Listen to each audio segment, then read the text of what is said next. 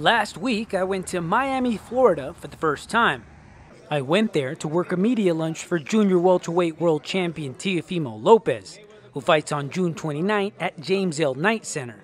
I was originally going to see him train on Thursday night, but unfortunately, Miami was dealing with a heavy rainstorm that caused 2 flight delays.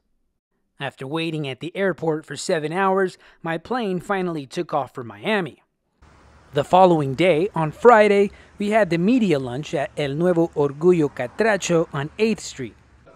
Teofimo is the first world boxing champion of Honduran descent, so it made perfect sense to host his media lunch at Miami's most iconic Honduran restaurant.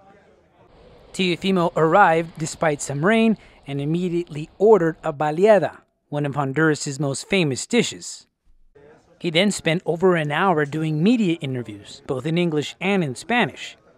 Oh my goodness, the significance of this whole thing, it's like we're touching around the whole world, we're able to go to Vegas and take over there in the west side, we go up north and take over New York and Madison Square Garden, and now we're here, we're finally here in Miami. It's my first homecoming, really. I started boxing here in South Florida at a younger age, and I have so many memories here to reflect on and reminisce on, and I think that's the main important part about it, is knowing that I'm going to have a lot of familiar faces come Saturday on June 29th, and I look forward to a great show. We have all the communities from all Latin, and just that alone, we have Honduras, we have Cuba, we have just almost everybody, Colombia, so it's going to be a great show and a great event. You don't want to miss it. I grabbed a quick photo and Teofimo returned to camp. Again, it was my first time there, but downtown Miami looks nice.